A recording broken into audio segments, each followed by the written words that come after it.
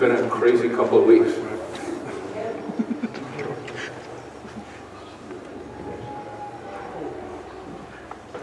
You know, I really think that God is,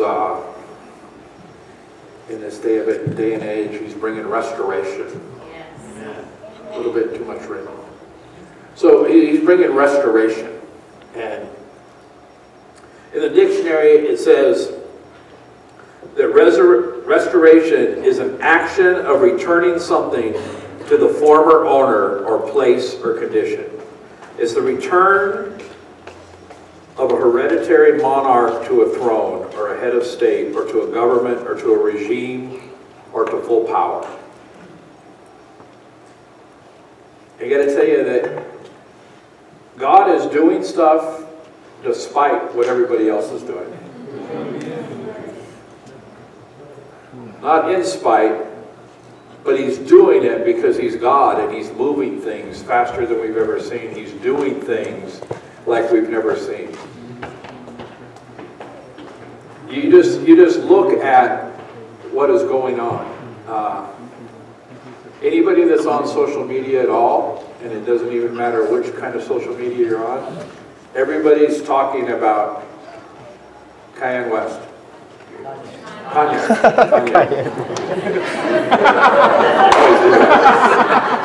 But they just start continually talking about it. And you know, he just had this service in Baton Rouge this weekend, and there was several thousand people that came and that accepted the Lord. And then there's all kinds of people saying, well, it was just fake, and it was just this, and it's just this, and he shouldn't be doing this, and all these Christians. And I was just thinking to myself, you know, and I posted on one of them because it was getting like hundreds of hits in just a few minutes. And I said, you can say whatever you want, but there were thousands of people there that you would have never spoken to, nor anybody in your church would have ever spoken to, and you can't judge what's going to happen with that, but he was able to share the gospel with people that would have never walked into a church door before, that are now staying there all day long for a conference to hear nothing more than Jesus Christ and that He's the King. You can say whatever you want, but somebody who just got saved that buys that huge building where the ball comes down and hangs a banner down it that just says Jesus is King, and then to go against Him for that? When is the last time you ever saw Jesus is King in the middle of New York Times Square? And we're not just talking minor, we're talking the whole entire building, top to bottom. He just didn't do it part way, He gave it His all. See, I remember that God says He's going to use the foolish things to confound the wise. And all you have to do is look at politics. All you have to do is look at what's happening. All you have to do is look at, through this whole thing, how many movie stars and stuff are getting saved. And everybody's just pointing to everything they've done. You know what? We can't be judgmental about people. God is going to use who God's going to use. And we need to rejoice because you know what? When the gospel's preached and people are exposed to the gospel of Christ, God is the one that's going to come in and change them, not us. It's not about a class. It's not about a church. It's not about a doctrine. It's not about what we're doing. It's what God is doing. You know, we're supposed to be fishers of men, not the cleaners of fish. And we're also not the judge and jury.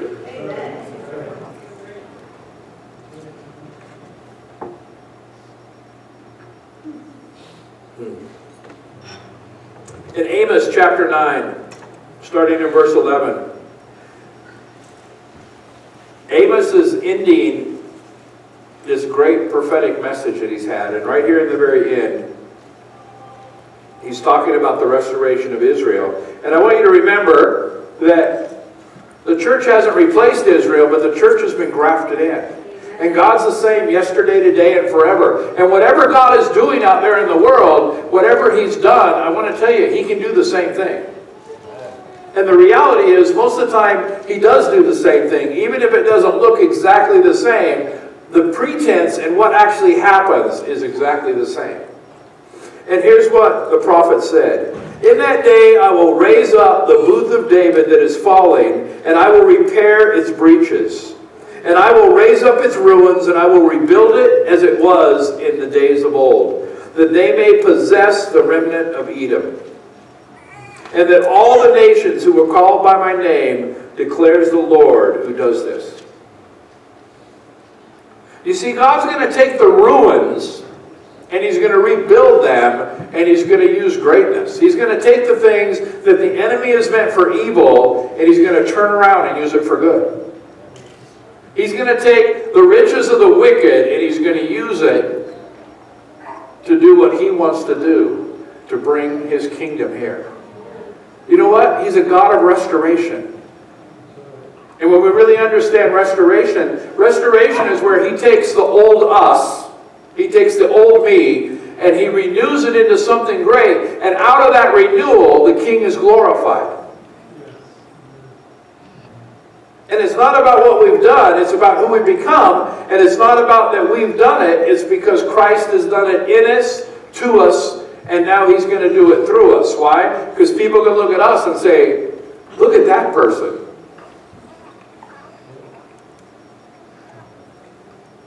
My aunt and my uncle prayed for me for 5 years. They sent me every tape, every book, every little thing they could. And nothing made a difference. The day I actually finally really came to church, they had already given up on me, because I told them 100 times before I was going to come. And they gave up on me, and so when I got in church, all of them had given up, and some of them had already left because there was 3 morning services. Some of them had already left. My aunt went and worked in the nursery because somebody didn't show up. And so when I showed up at church, the actual people that had been praying for me all that time weren't even there. And so then I show up at a place where I didn't know anybody. And to be honest, I had really long hair, and it was an upper middle class church, and everybody was wearing a 3-piece suit.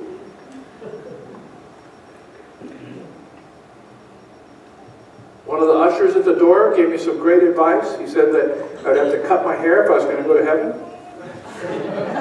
It's no lie. And you know what? After I got saved, I worked at the church, and for the next 2 years, every day when he saw me, he told me I had to cut my hair if I was going to go to heaven. Some of the elders told me I had to cut my hair if I was going to go to heaven. All the time.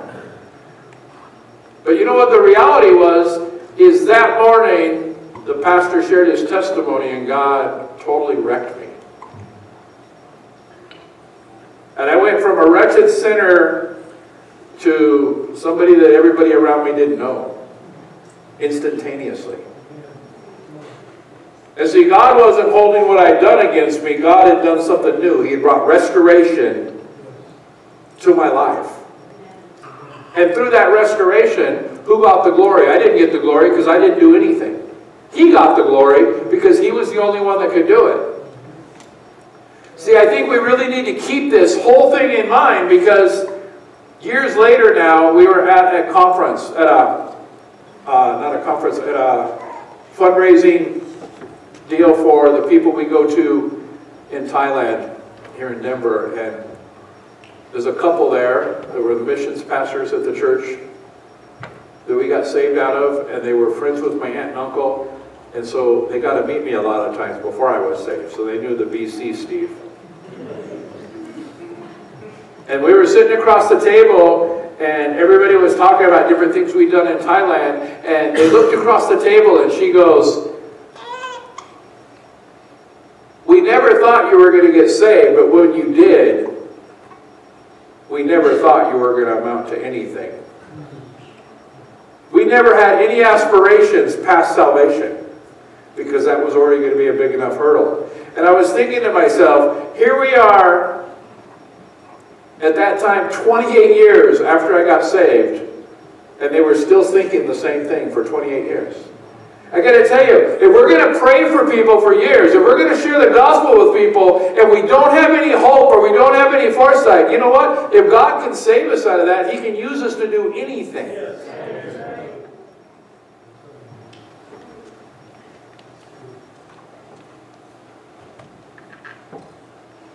If God can save Kanye out of what he was in, and make him take an album that he'd already recorded and redo the whole entire thing, all to Christian, and turn around and release it,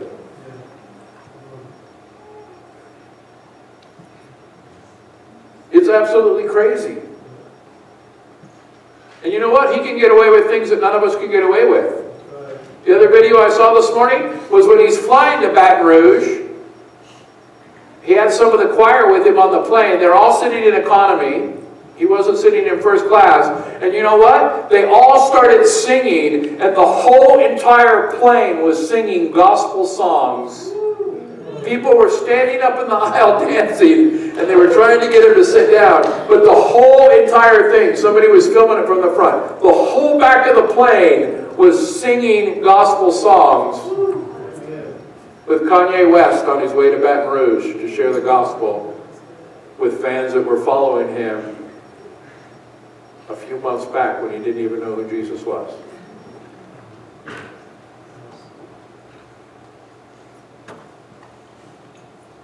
We got to guard our words, and we got to believe the best. When God is saving people out of something, He's also saving us into something. And if we're going to really believe that He is the King, we need to believe in the restoration.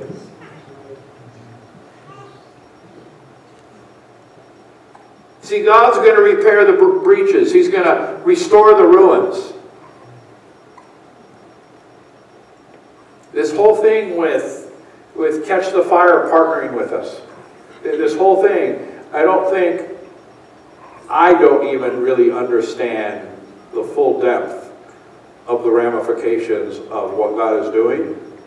But you know what? God has a plan for Boulder, Colorado. Yes.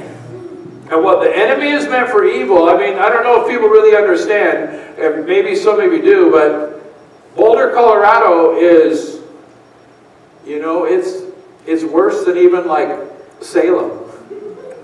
It is. Every major cult has some kind of a training center in Boulder, Colorado.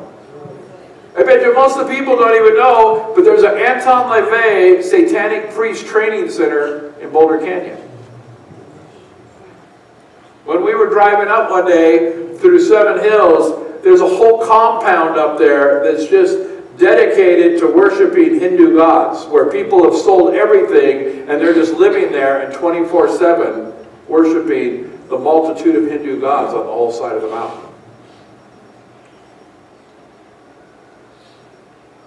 I don't know, a lot of people here maybe don't know. I remember when I was a little kid, the Krishnas that had the little ponytail out the side and were selling the poppies everywhere. The Krishnas still have a major training center right in Boulder, Colorado. They're not all dressing that way now, but it's still the same foundation. It's still the same teachings. It's still the same thing they're following. And you know what? I really believe God is saying no more. You know, God is taking back the land little by little by little by little. And the great part is, we get to be a key part of that.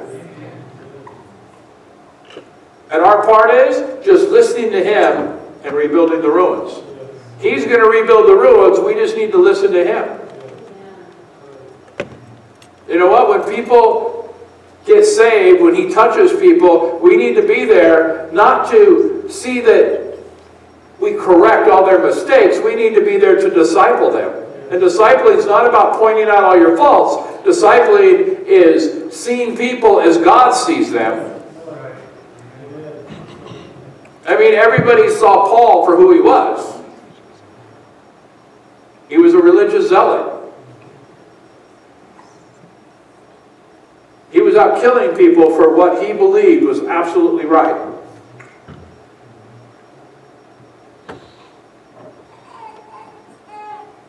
Right? That's what he was doing. But God saw him as a great apostle that was going to write most of the New Testament. And when everybody else was cursing Paul and running away from Paul, God took time to meet with Paul. And I want you to think about when God met with Paul, what happened?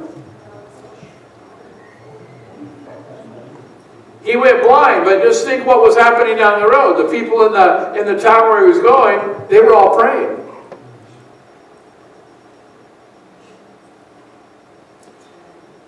And so how would you like to say, all right, God, I'm not going to run like everybody else in town did. I'm not going to run because I trust you. You're going to take care of this situation. And you're praying, and you're just sitting there, and 90% of the people have left because they're running for their lives because Paul's not messing around. I mean, there's definitely a history. Everybody knows what's going to happen when Paul comes to town and you're a Christian. But just think about sitting there praying, and all of a sudden the report comes in.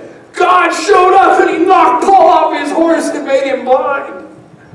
We'd be saying, God, you answered my prayers. Right?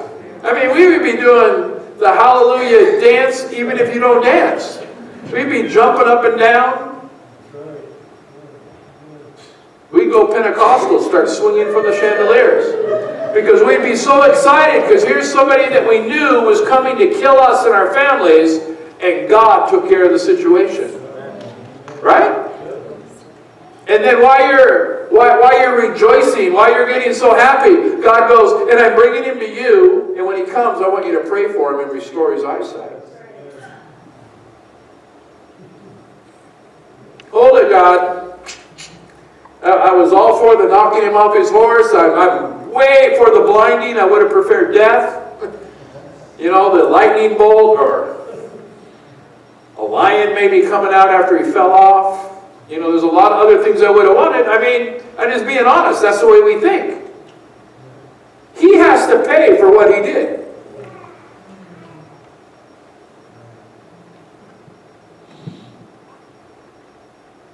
But see, when God built up their faith, they said, now I'm going to take you to a whole other level of faith.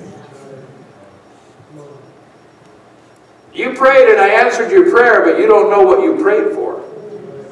You don't know how this fits, how this little puzzle piece fits in this big, huge scheme of things that's about ready to happen. And it's not about Paul, it's about me. It's not about what Paul is doing, it's about my kingdom being manifest right here on earth. And you can see right there at that point in time, when you read through the book of Acts, you can see that some of the Christians were already becoming critical and pointing their fingers at all the other people, saying you're not good enough, and that's the very thing they were complaining about the Jews. And so in a very, very, very small period of time, they went from being persecuted by the Jews to persecuting the Jews. And they were saying, you can't be right. And the next thing they're saying, but you're totally wrong. How many times do we do the same thing?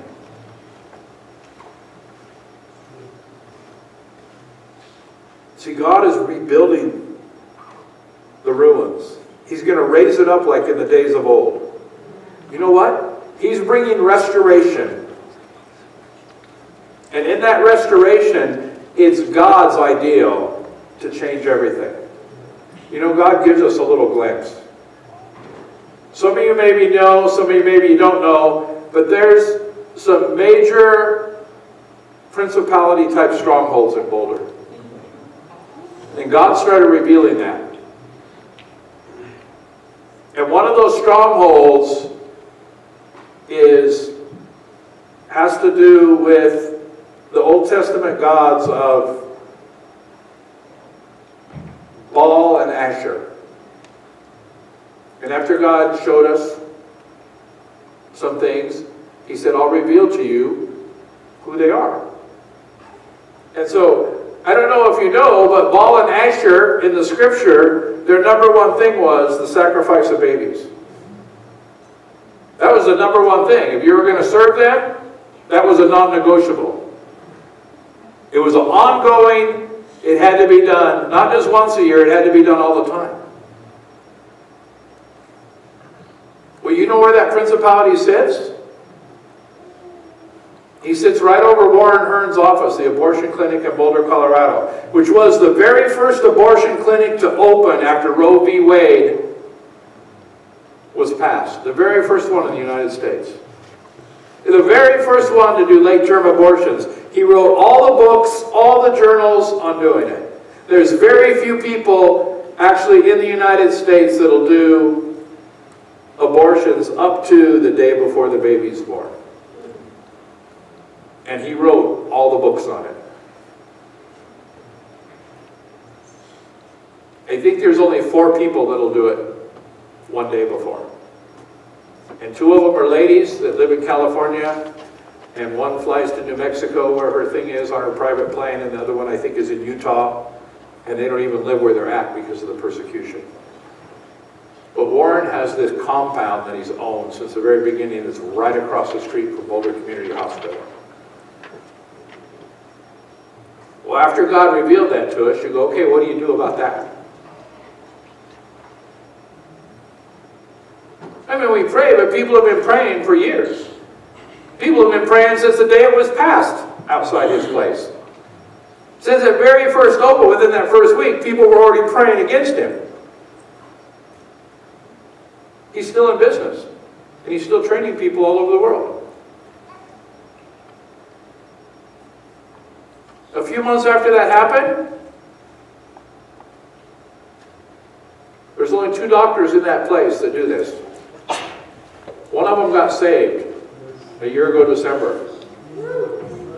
He walked into church, God touched him, he came up during worship and he told the pastor, he told the person that was on the prayer team that came up to pray for him, this is who I am, this is what I've done, and he just broke down and he accepted the Lord.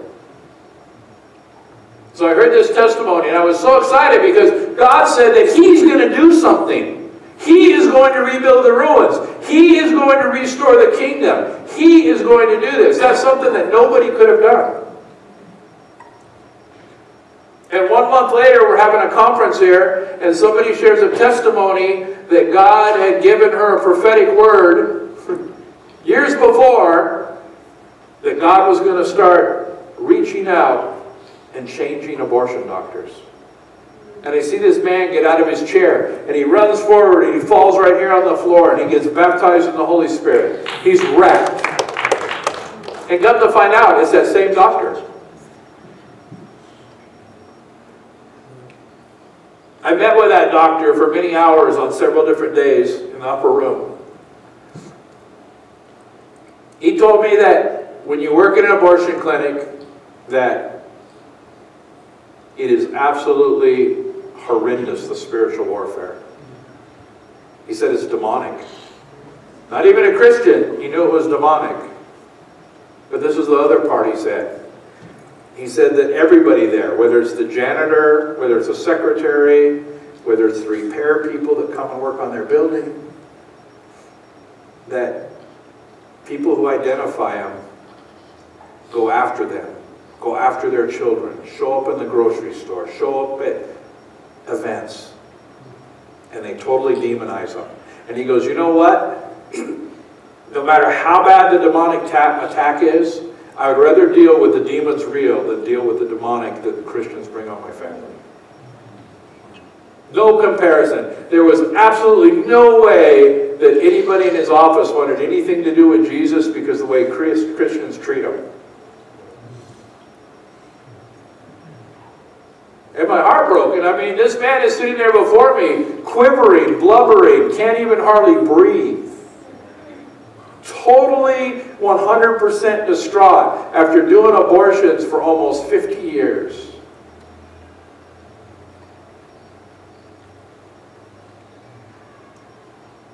You know what? If we can't love people that get saved, if we can't love people into the kingdom, it's not us to judge them. But I got to tell you is, if we start getting abortion doctors saved instead of going after them and their families, you know what? There's going to be nobody to do abortions. Amen.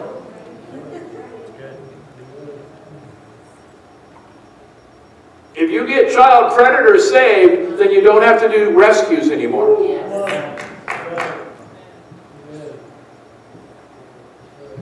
If you get the pimp saved, then there's nobody for him to pimp. If you get the drug dealers saved, there's no drugs to be out there. So we're always worried about the fruit that's falling on the ground or the fruit we see, and we're not worried about rebuilding the ruins. We're trying to do everything God wants to do. That's God's job, and we want God to do everything that we're supposed to be doing. You know what? God isn't going to bring people through the door. He can. But I mean, He's not going to bring people through the door. He's going to bring us to people. And we're going to bring those people through the door. We're going to take those people and we're going to introduce them to the King. And then we're going to train them and we're going to love them into the kingdom, and we're going to let God clean them up as He sees fit.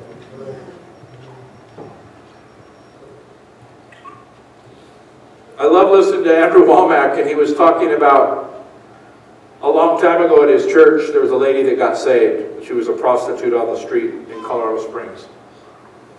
And she got saved, and she'd been doing this for a long time. Like probably, I think it was greater than 15 or 20 years. That's the only thing she knew since she was a little girl. And she would show up at church every week. She would show up for women's Bible study. She'd show up for midweek service. She would show up for evening service. And guess what? She would wear the best clothes she had. Short shorts, high boots, crop tops, open belly.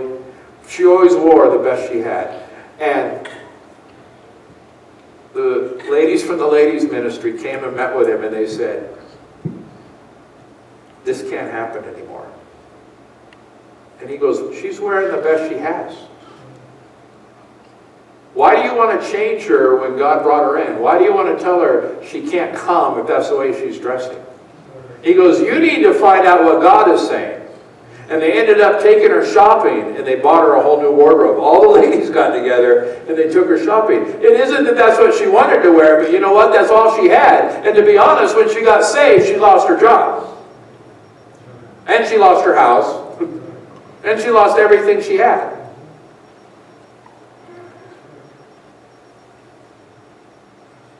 And then it even gets better, because like a month and a half later, he asked if anybody had a testimony on a Sunday morning, and nobody stood up, and she stood up. She hadn't been saved that long. So she stood up wearing her new clothes, and everybody was happy about that. I'm just telling you. And then Andrew Womack says, she stands up, "Effing God is so effing good because He effing saved me off the street." And people were absolutely, and he goes, "At least she has a testimony. At least she's doing something. At least she's thankful for what God has done." And you want to change her language, but you don't even have a testimony because you're just coming and you're marking a place and you're just sitting in a seat. But God is working on her and God is changing her, and she's rejoicing in the only way she knows how to rejoice. See, we want to change everybody, but God wants us to love them where they're at. Why? Because He loved us where we're at. Didn't He? Is there any one of us that He told, when you get cleaned up, when you dress right, when you clean up your mouth, when you stop drinking, when you stop cussing, when you start treating your wife and children right, when you're the perfect husband, when you're the perfect wife, when you're doing everything right, when you've made restoration to all the people you hurt, then you can come to church? John Kyle's the only one God told that to. And I'm sorry, John, you missed the boat.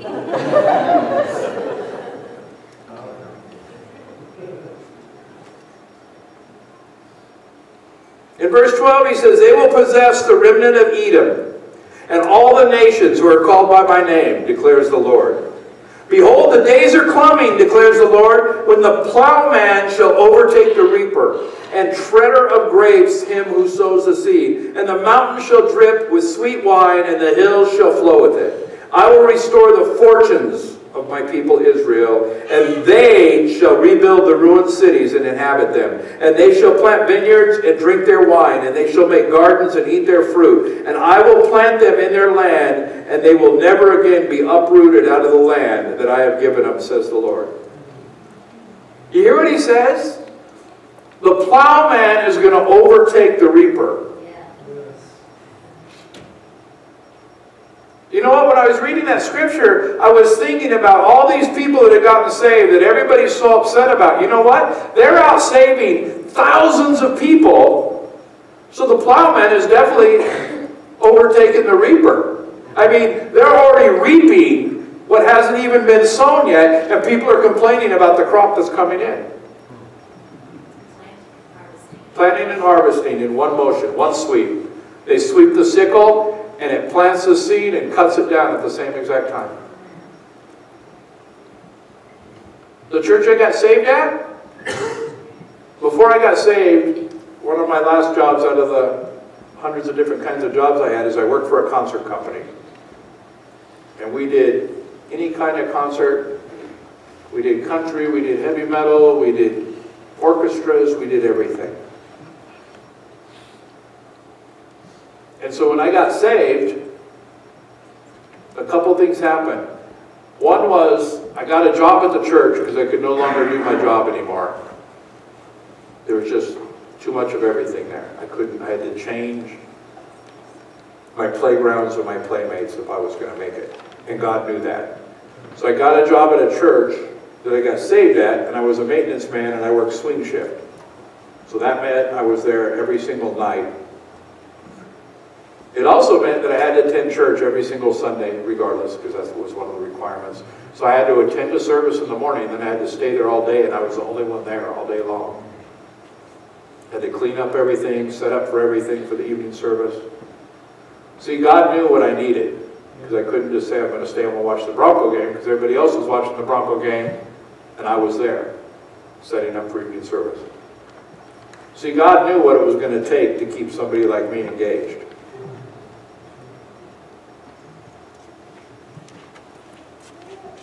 But through that, I met the people at the church that were really doing things for the kingdom.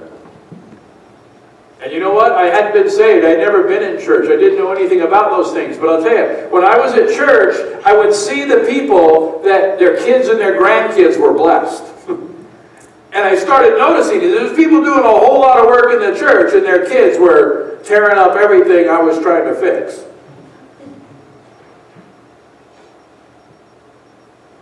They were outside spinning donuts in the parking lot. They were smoking dope. They were drinking beer. They were kicking holes in the wall. But these parents were leaders. But I also saw some that because the parents were doing things, the children were absolutely blessed. Their grandkids were blessed. And just out of natural, those are the people I gravitated towards, and those are the people that instantly started pouring into my life. And through that, I didn't have to walk a long path, because everybody poured into my life was a general in the kingdom. Everybody poured in my life knew the king. And every Friday night, they would do an intercessory prayer group. And there was 3 men. And I used to like to open up the room for them and go in the little prayer chapel they had upstairs. Why? Is because any one of the 3 of them, you would just stand there in the room with them. And the very second they uttered the words, God, God would rush in the room, and all the hair on my body would stand up on end. And I was like, this is a better rush than any drugs I've ever done. I used to look forward to them coming every week. And so relating to what's going on right now, one day I was in there, and there was this little lady, Deanie Bodette, that was there all the time. And she just started praying for me. And she started prophesying over me, and I didn't really know 100% what was going on, but I knew that all the hair on my body was standing up. I knew that God had entered the room. I knew that it was overwhelming. I knew that it was hard to stand. And she said, well, God's going to use you in a very great way. And so I remember I spoke out. I'm excited about that, you know. Something like that. And she goes, it's going to be so big, it's bigger than you can imagine. Well, I worked at a concert company, and I was thinking, I could imagine going to Red Rocks and doing praise and worship for several nights, because back in '88, people weren't doing it like they are now. And she goes, no, bigger than you can imagine. And I go, I can imagine filling Bronco Stadium. She goes, no, bigger than you can imagine. And I go, well, I don't know if I have anything bigger than that. And then I realized at that moment that I'd only answered the lady verbally once. I hadn't said another word. And what I was thinking, God was speaking to her and she was answering my responses verbally, and I hadn't even spoken a word. When we were just in the Dominican Republic, somebody walked up to me and said, God is going to do something bigger than you've ever dreamed or imagined, and it's right around the corner. I still don't know what that is, but God is saying, don't forget the former words I told you 30 years ago, because I just don't say things to say things. None of us here can forget the former words God has said over you.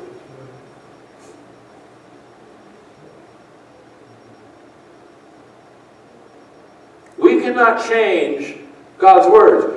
People that maybe were involved could turn around and walk away. We have a choice to walk away from God anytime we want. We have free will.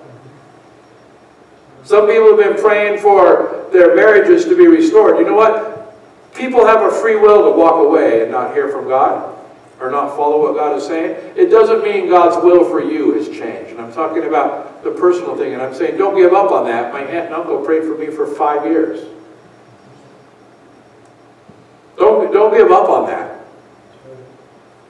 But also don't let that be the bar for what God has told He's going to do with you to stop you from going forward in what God has.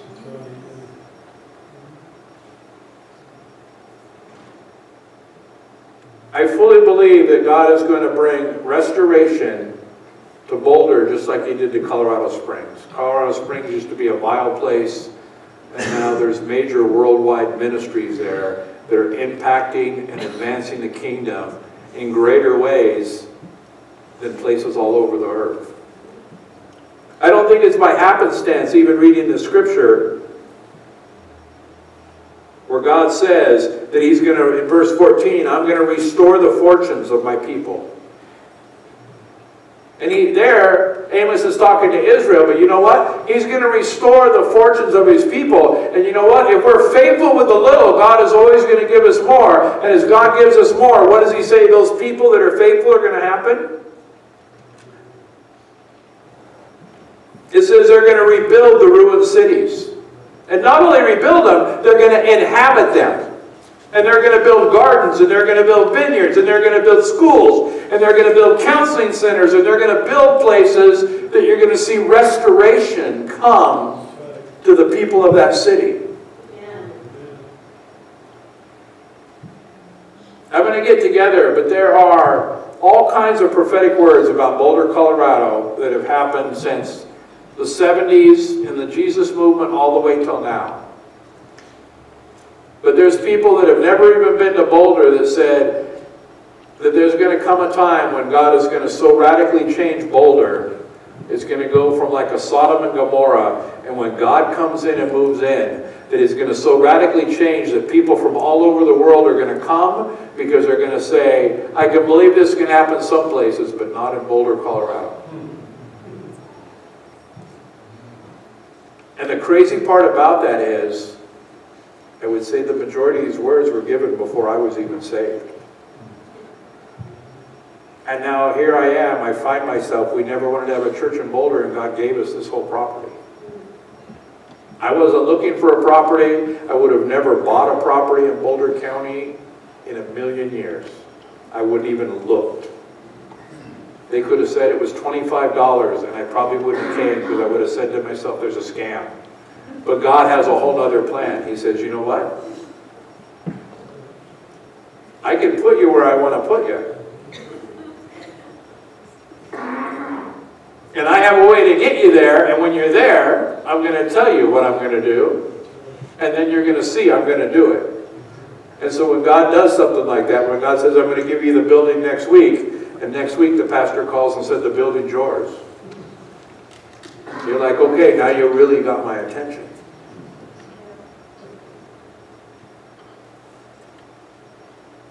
hasn't all been easy, but it's all been great. It hasn't all been smooth, but in that is like sliding down sandpaper. All the rough edges come right off.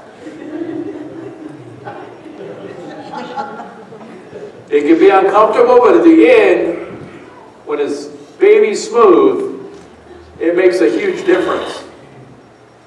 The process isn't always great, but as we do it,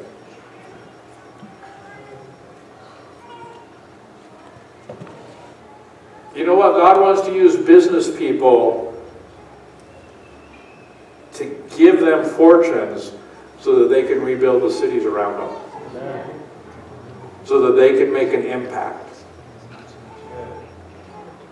I mean, it's true. People are saying, the number one thing when I was saved, when people got saved, and people really started being used by God, they tell them, well, you have to quit your job and come on staff at the church. There was a man at a church in California we knew. They set him down and said, hey, God's really called you to full-time ministry, because God was using him mightily. And they said, we want you to come on eldership, full-time staff. But you have to do it, and here's a window. And it was a window of like less than a month where you had to make the decision. He was only less than a year from full retirement at the corporation he worked for. And he quit, and he went to work for the church, and very shortly after that, he died. And his wife and kids were left with nothing.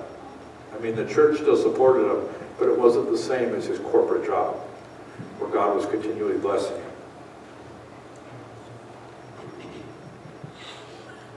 We can't force people to do what we think is best. We need to be listening to God. And you know what?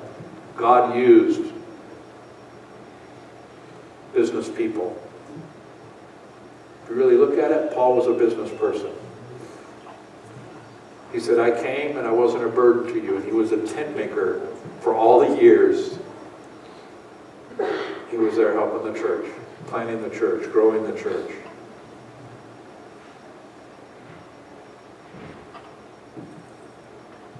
I think we need to take all these concepts we have and we just need to throw them out the window. We say, God, what do you have for me? And don't add to it and don't take away from it. Just say, God, what do you have for me? There's some people in here that God wants you to quit your job and go to a lower paying job. Why? Because he has something there for you. He has people there that you're going to reach, and he's going to, when he tells you that, I'm going to tell you, he's going to make a way. Every time God's told us to do something crazy, God's made a way. He did that in our life early on. We were youth pastors at a church, and the church gave us zero financial support whatsoever. And the youth group started going. And we did a homeless ministry. We had all these buses, but we couldn't have a bus, but yet all the kids that were coming, their parents weren't coming. And so we were just making it. Like, I was working full-time, but we were just making it. Paycheck to paycheck. I know nobody here is like that, but and God said, go out and buy a 15-passenger van. So what do you do when God says to do that? You go look at every beat-up vinyl seat, old, 350,000 mile, 15-passenger van that's been used as a ski van that rides like this. And we did that. And everyone we looked at, God said, no, no, no. And then there was a man at church that worked for one of the major car dealerships. And we went and bought a brand new Dodge with a surround sound stereo system in it. It was really nice. It had been used for a very short period of time. And then the company went out of business, so they ended up with it. And he gave us a great deal on it, but it was still a huge payment.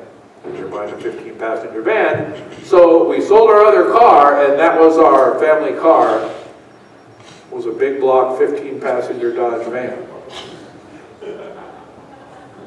And with that, our youth group grew from 15 to like 35, and we used to cram everybody in there.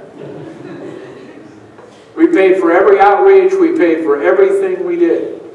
And I look back at that time, and you look back at your tax statement, and you look back at your W-2s, and you go, here's what we were paying for gas, here's what we were paying for water, here's what we were paying for food, here's what we were paying for the church to get all these kids to all these things and from all these things, and here's what we were paying on a car payment and insurance.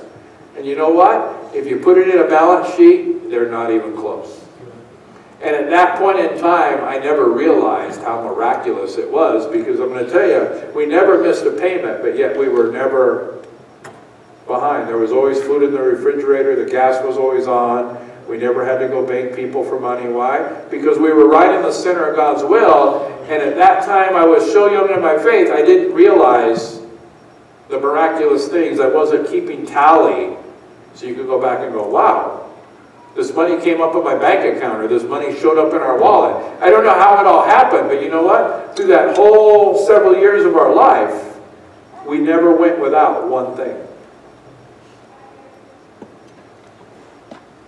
And why? It's because we weren't counting on anything. We were just listening to what God was saying, and we were so wrapped up with what God was saying and what God was doing that we just didn't realize what He was really doing over here.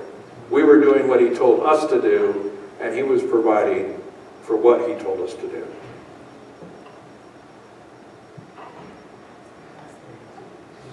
Huh? All right, it's been the last 32 years.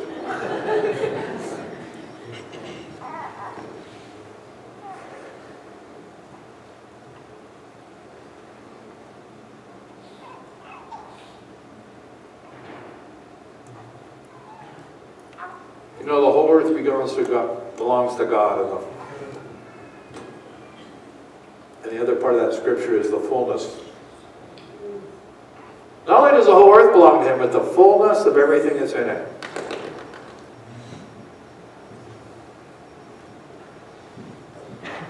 I think Christians as a whole, I think we need to stop looking at focusing on all the minute details of politics and what's going on here and what this church is doing, what these people believe. We spend all this time attacking each other. We spend all this time instead of just doing what God's told us to do.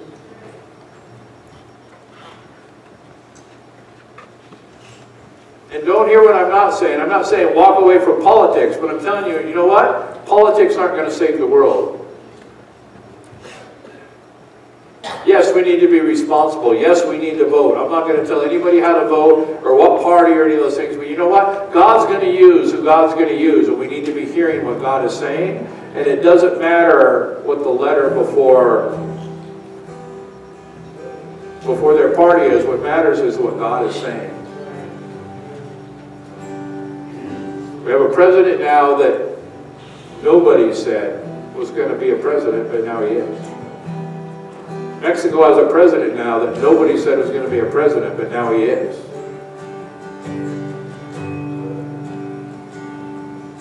I honestly believe in one key thing. God says, I will bless those who bless Israel, and I will curse those who curse Israel. And I really believe that one of the key things is God knew Trump's heart, and He said He will do what every other politician has said they were going to do and didn't do. And He'll restore Jerusalem as the capital that God said it was going to be in Israel. And you know what? God used a lot of wicked people in the Bible to do great things for Him. And a lot of them He changed their heart, and some of them He didn't. But you know what? It was the right choice at the right time, and God is the one that's making it. God puts in rulers, and God removes rulers. We need to be hearing from God, and so I'm not saying you just walk away from politics, but what's more important is that we need to be hearing what God is saying for us individually, right now, in this season. What are we trying to do? What are we trying to accomplish? Are we trying to build our own kingdom? Are we trying to provide for our own family? Or are we trying to do what God's called us to do and follow after what He's called us to do? We can focus on the things right in front of us, but I got to tell you, God's perspective is so much greater.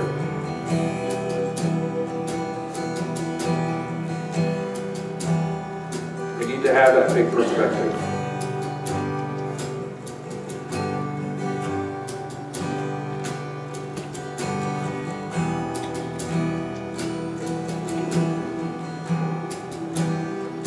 So I just want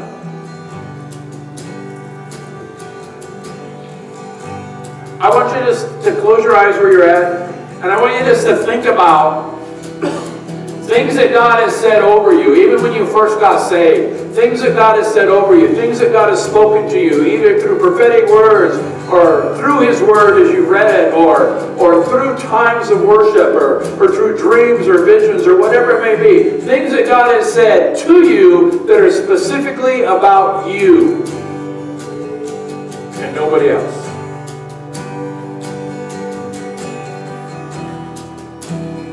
And as you're thinking about that,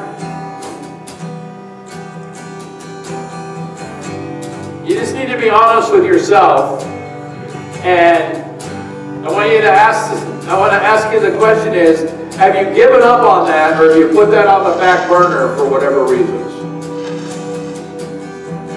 That's for later on. That's for after the kids are gone. That's for when I already own my house. That's for after I retire. That's for whatever.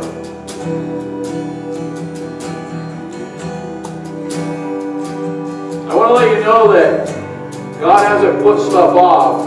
We just haven't walked into what He's given us. God has given us the promised land, just like He gave the children of Israel. And we can choose to wander in the desert and keep going around the mountain and never step into it. But I really think that today is like a defining day for a lot of people in this room. And God is saying, today's the day. And when it comes around, I no longer want you to go around the mountain. I want you to go in and cross over the Jordan that I've laid before you. And so,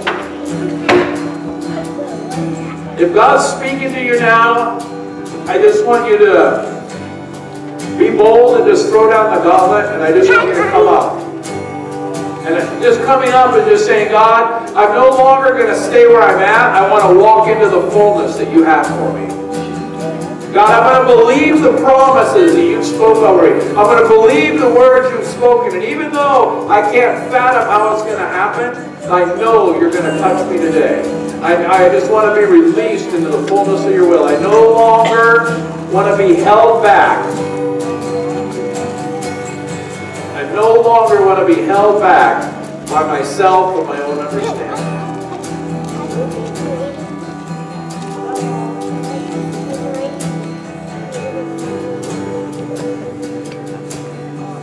God has generals all over this room, and you know what? Just like He spoke to me, I guarantee you lots of things He's spoken over you are bigger than you could ever dream or imagine.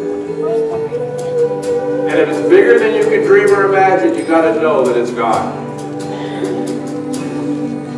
God has spoken those things because it's Him.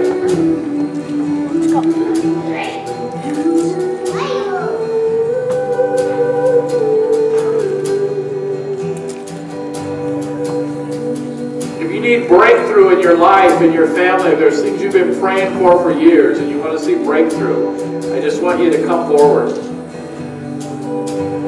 If you know there's things in your life that not people are throwing on you, but there's things in your life that you know that God wants to remove, I just want you to come forward. If there's situations you're struggling with, I just want you to come forward. This is a divine moment. This is an encounter time with the living God where He wants to tangibly manifest His presence in your life right now.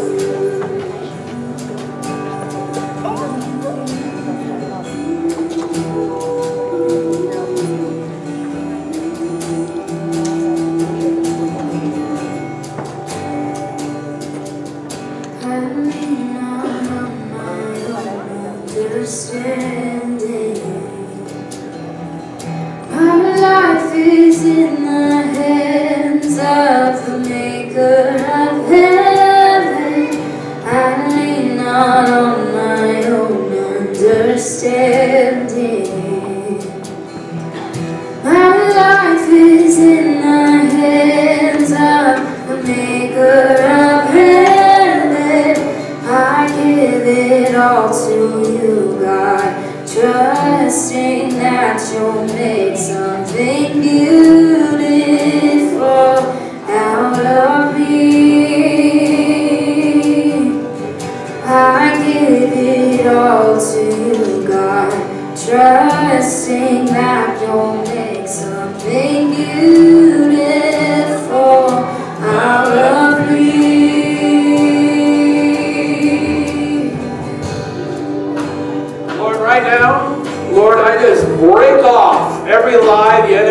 spoken over each and every one of these people standing here. Lord, we just cancel every demonic assignment in their life.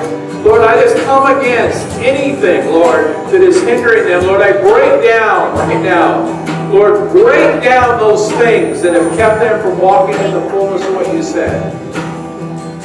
Lord, may they walk in the fullness.